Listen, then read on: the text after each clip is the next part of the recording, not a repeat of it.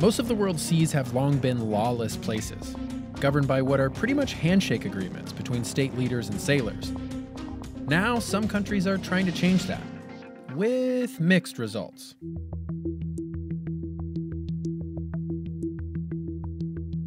Turkey and Greece are embattled in one of the most intense maritime disputes in this century.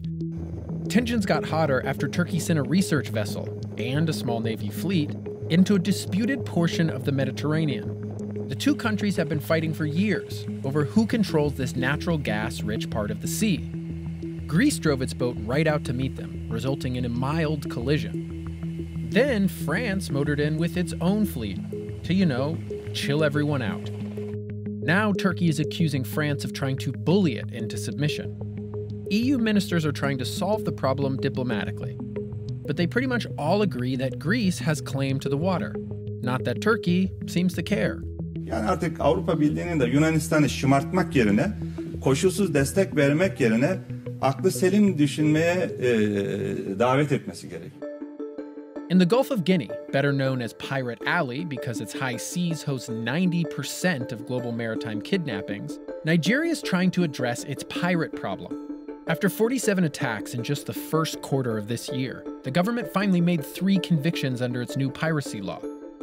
The court fined 3 men who pled guilty to hijacking a tanker and securing a $200,000 ransom for the crew.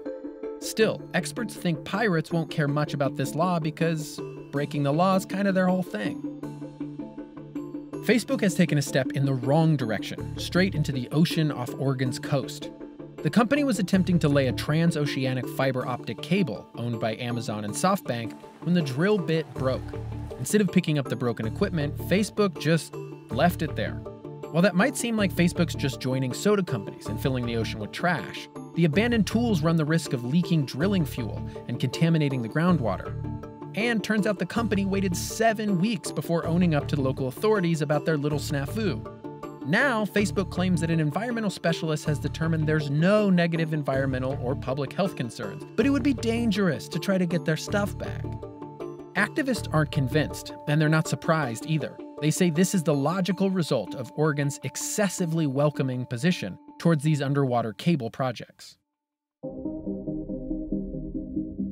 A 987-foot tanker is about to add to the ocean's pollution by falling apart in an area where whales nurse and threatening delicate coral reefs.